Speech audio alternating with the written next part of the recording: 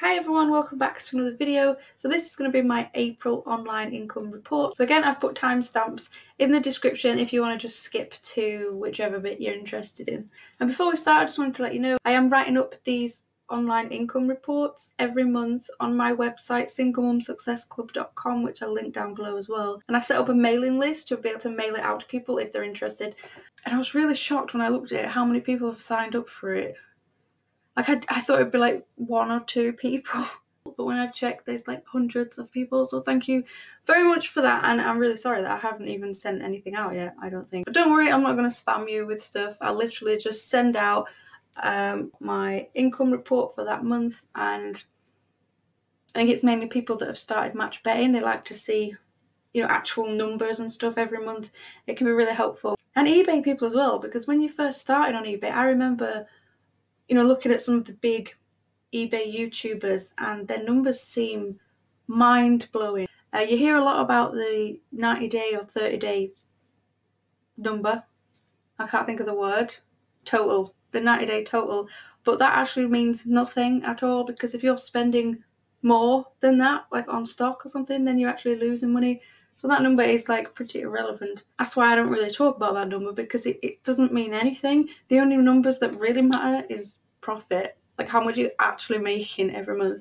And even though my numbers are not exciting, my numbers aren't exciting, they're not really like clickbait worthy or anything, but they are doable. So I think that's more helpful, because it shows like what really you could do, and I do it in such a small amount of time that anyone could do it.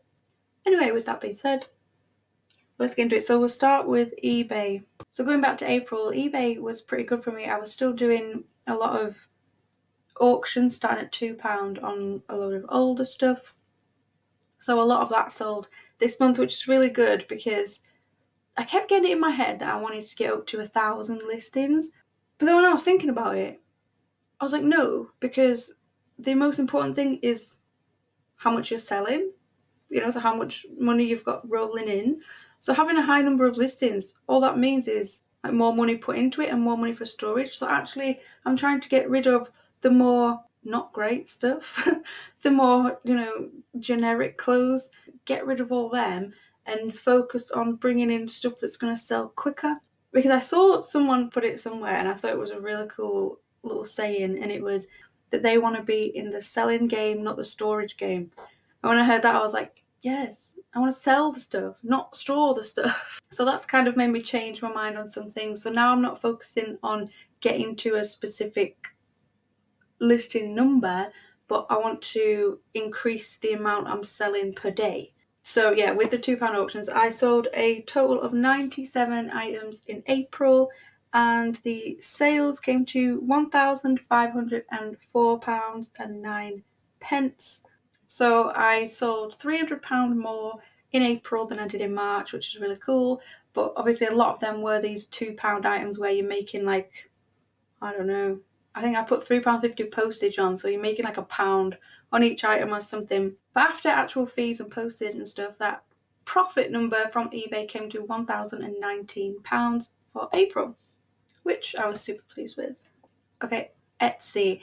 In April again, I didn't do hardly anything on Etsy. I think I probably cross-listed like 2 items or something. I did nothing, so I can't expect anything good to come from Etsy when I'm literally not even logging into it. But I still sold 2 items that had been listed there for a few months, and that came to a total of £57. However, I did have a return, and obviously they got refunded. So my total profit came to £26.60, which is actually really good because that was for one skirt, so I'm not complaining. Okay, next is my vintage clothing website called emlyvintage.com, and I'm really not expecting to make great or any sales on this at all at the minute, because I literally have about 15 items listed on there or something. It's something that I'm going to be building slowly in the background when I've got time. It's not something that I'm putting a lot of time into, so I don't expect anything from it at the minute. I just want it to slowly build in the background. But I have noticed that the traffic has been increasing, so I'm guessing that's probably from YouTube. So that's really cool. I get a notification on my phone every time I get a visitor on the site, and it comes up and tells me where they're from, like what country. And there's been people from like all over the place, Italy, Australia. So that's really exciting that people are actually finding it. Now, obviously, I don't have a lot on there, so I'm not going to make a lot of sales, but just knowing that people are going to it and finding it, however they're finding it, is a really good sign and kind of proves that, because traffic is everything. You know, if you can get the traffic there and you actually have the stuff that they want to buy in their size and stuff, then you're winning. But I don't have enough. I just don't have enough listings on there at the minute. But I've started a blog on there as well, which I do have some posts for, but they're not published on there yet. And that's just something I'm, again, just slowly building in the background, and just thinking more long term with that. But I still made one sale. That is to somebody I know though, so I don't know if that really counts. But I'm counting it. And that was a profit of £18. The next is Google Ads. And I started to get like really excited about Google Ads because from like last April to February, the graph, I'll put a picture of it here so you can see it, the graph was just going up and up and up like this. And I was like, oh my God, like it's going to just keep going up and up and up. But then I took like 2 weeks off and it crashed. So I think that's the thing with YouTube. If you're not posting regularly and blah, blah, blah, it goes crazy up and down anyway. I think in March, I think it was about £330 I got from Google Ads. And in April, I got 291. But so it's like a £40 drop, but I already know the next one is going to be even lower because I've taken even more time off due to losing my brother and stuff like that. So again, I know that's gonna be way low down as well. Okay, on the same note, next is affiliate marketing income. And this is all related to YouTube and my website and everything like that. It's the links in the description and stuff like that, the stuff that I promote and talk about. And with not doing as much on YouTube and not doing as much in general, this has also fallen. For the month of April, this came to £1,437, which is still mind-blowing to me. But this is £600 down from March. So you can see how much that really does go up and down. And I think this month it's going to be even less, I think. But we'll see. I'm not sure. But that is one of them. It's one of them things that's so cool when you get it, but you can't rely on it because it can just, one month could just be like £20 and another month could be £2,000. So you really can't rely on it. Kind of like YouTube. All right, match betting. So again, I haven't done much with match betting, just like with everything else. I've had so much time off everything. I think even before losing my brother, even, I think I was just really burnt out. I think I was just trying to do everything and make everything work. I've just learned you can't do everything at the same time. So what I've decided to do with match betting going forward, before what I wanted to do was just try and make as much as I possibly could and then show you guys like what's possible with it. But I can't do that with everything else. Like I just can't keep it going. I just like end up resenting things. Like even on eBay, I ended up just absolutely resenting listing. Like I did not want to do it at all. And of course, you know, if you don't list stuff, you're not going to sell stuff. So it's not good. That's kind of where I got with match betting. I was starting to like resent it because I've made this commitment that like I wanted to do it. But I'm like one of them people, if someone tells me what to do or I feel like pressure, like someone's expecting me to do something, I'm just like, I want to do the opposite. It's like really childish, but that's just how I am. So I thought instead of doing that, I think I spoke about in my last match betting video about the thread that I found on the Profit Accumulator forum, which was the how to make £300 a month part-time. So whereas I was going by the how to make £1,000 a month thread and getting like all rah about it, I thought, right, I know I can make £300 a month with match betting pretty easily. So I'm just going to stick with that and make that my goal of £300 a month extra, tax-free. Can't complain about that. That's going to be my goal for now. So this month I made £277.28 with match betting, and that brings my total for 2021 so far up to £1,125.98, which I know may not sound like so exciting, but it's just free money. Awesome. Alright, Swagbucks, which is what I got, restricted for on YouTube for linking Swagbucks. So I won't be linking it, but if you want to go to it, go to it. But Swagbucks, I love Swagbucks. You're never going to get rich from Swagbucks, of course. But the way I use it now, I don't fill out any surveys or anything like that on there. Now that I have other ways to make money, I can make more doing something else. But it is awesome for people that are starting out to make money online. And I'll still always use it, but I use it in a more passive way. So there's a Chrome extension that basically just, if you're on a website, it pops up and will tell you like the percentage of cashback you can get from there. And I always have a look, if I'm going to use cashback, I have a look at top cashback and Swagbucks, see which one's higher, because some are better on one and some are better on the other. And I also use the Swagbucks search. So like instead of the Google search on my computer, all these little things really do add up. It's things that take like no effort, and I just wait until I've got 1,400. I think it's 1,400 now. It used to be a bit more than that, but 1,400 Swagbucks will get you a £10 PayPal voucher, which just puts £10 straight into your PayPal account. I found that that's the best value. You can get a £5 voucher, but I think the £10, I worked it out, and the £10 is a lot better. So this month I made £10 from Swagbucks. So as you can see, it's not life-changing amounts, but it does add up over the course of a year. And then Prolific, I think I've spoken about prolific.co before, and it's just the best. I know people hate, a lot of people hate the survey sites of filling surveys in for like pennies, and that is not what Prolific is at all. It's basically a site where you can take part in proper research. You can be a participant in research it's being conducted at universities. It's usually psychological research and like consumer research and that kind of thing, but it's really actually interesting. It's not just filling these questions. Sometimes it is, but sometimes you'll have to do like little games and all kinds of stuff. But the best thing about it is I've just took a screenshot.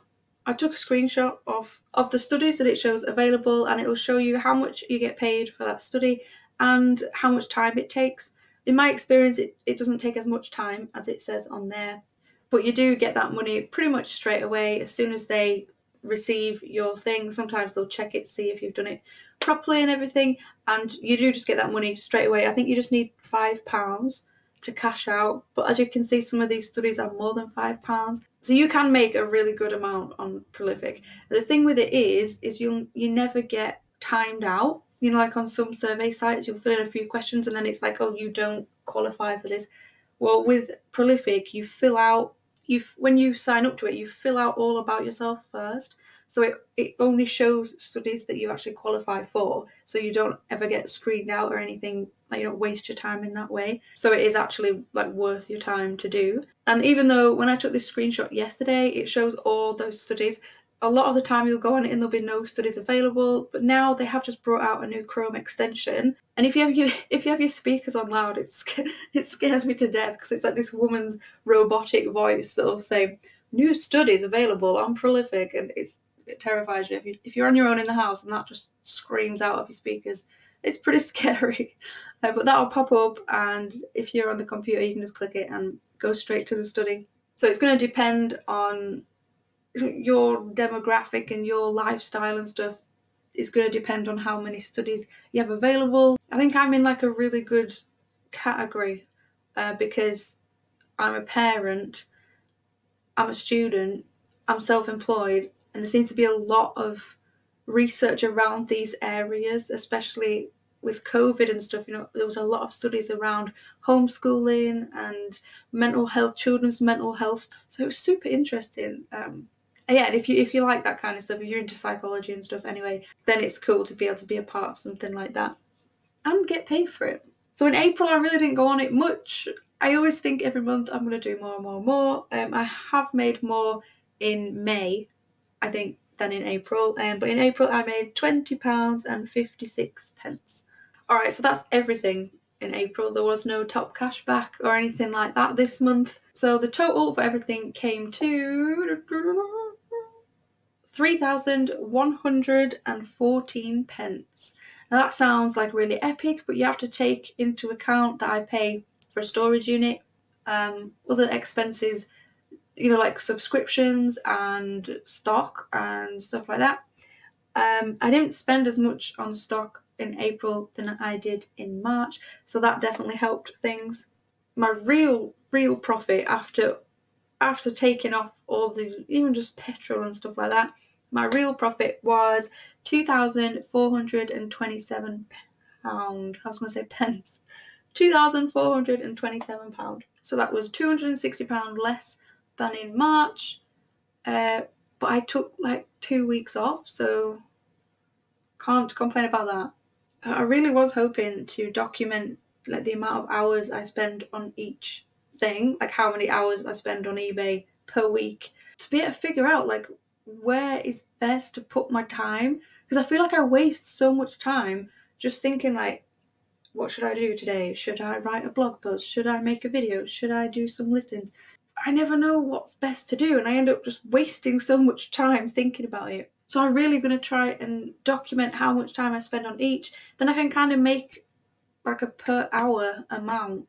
Maybe something's going to be dropped. Maybe something should be added. I don't know. But without knowing how much time I actually spend on stuff. And I've got a feeling that it's going to be less than I think it is. I think I'm constantly doing stuff. But when I really look at what I do every day, so much of it is wasted. So much of it is wasted on just like thinking about what I should do. So stupid. Like before making this video, I was like, should I make this video?